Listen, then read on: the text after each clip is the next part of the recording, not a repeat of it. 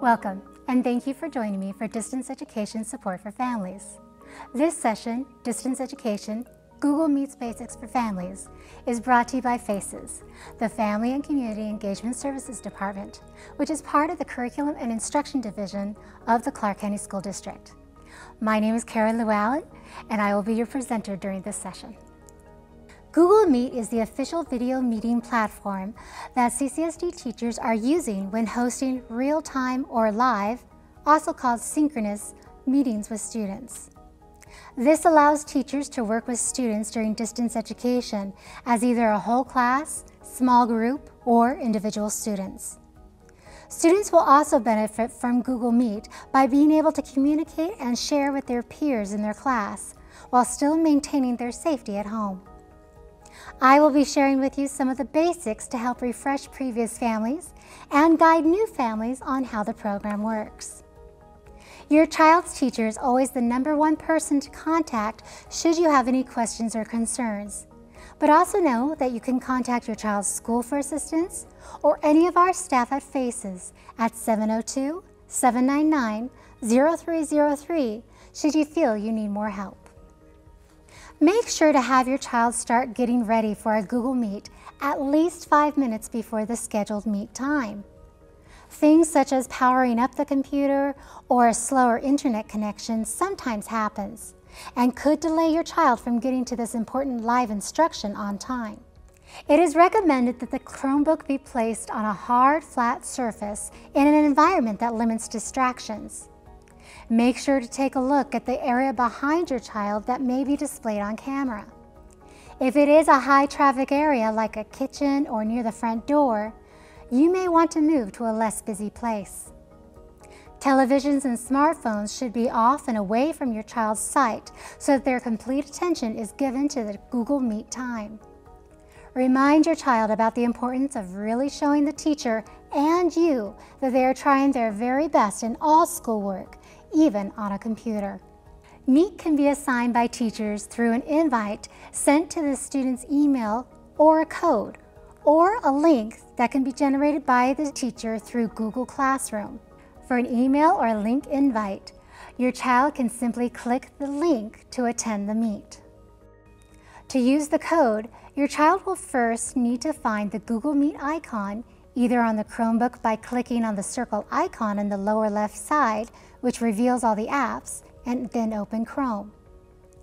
When in Chrome, you will see 9 dots in a square in the upper right-hand corner called the matrix.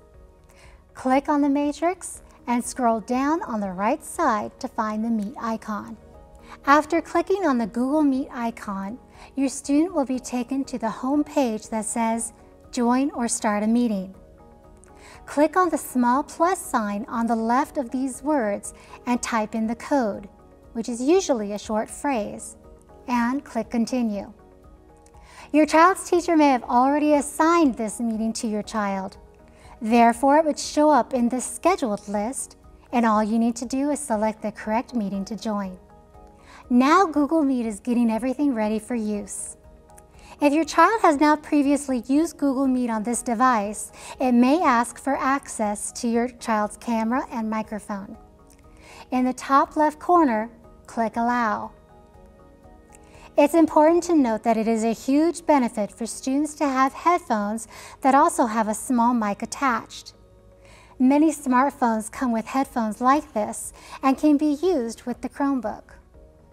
These headphones help to reduce the background noise and reduce the echoing sounds that sometimes happens when speaking. After you click Allow, the screen will show a preview of what your child's camera sees. Make sure your child is able to be seen clearly without distractions behind him or her. You will see that there is a small microphone and a small camera icon on the bottom of the screen.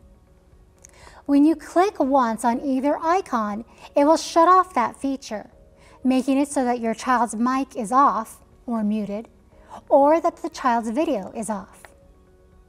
Before entering a meet, please click the mic once to mute. This will put a strike across the mic icon. It's best for students to only have their mics on when asked by the teacher. This limits background noise or unforeseen sounds like coughs or dogs barking. To turn the mic back on or unmute during the meet, click on the mic to remove the strike. You will also see under the meet title if anyone else is already in the meet. Usually your child's teacher will already be present, but it is best to ask your child to wait until it is actually time to join. If the meet was generated through Google Classroom, the teacher may have the ability to allow students when to join. Your child's teacher will provide more information on his or her preferred process. When your child is ready to go and the mic is muted, press the Join Now button. Sometimes there may be a lot of students in the meet, and the teacher may have asked students to use the chat if they have any questions or comments. This helps to prevent everyone in the meet speaking at once, making it very hard for anyone to be heard. To open the chat, find the small picture of yourself in the top right-hand corner. On the left of your picture is the time, and then again on the left, you will see the chat symbol. When you click on this icon, the presentation screen will get slightly smaller, and a long chat box will appear on the right side. On the bottom of the chat box, your child can type in any questions or comments they wish to share. Everyone in the chat will see whatever your child types and also will be able to respond. To close this chat box, click the X in the top right-hand corner. The presentation screen will now return to full size.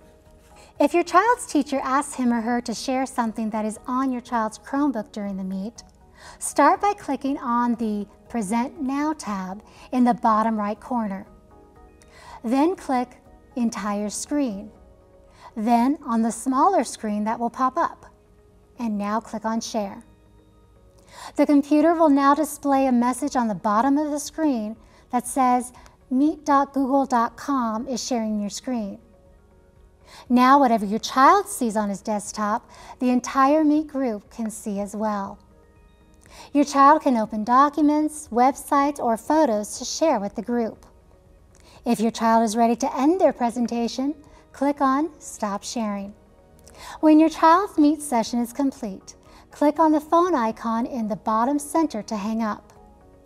Don't forget to have your child completely log out of the Chromebook when they are finished with their work for the day to help prevent that their account will be used by another family member by accident.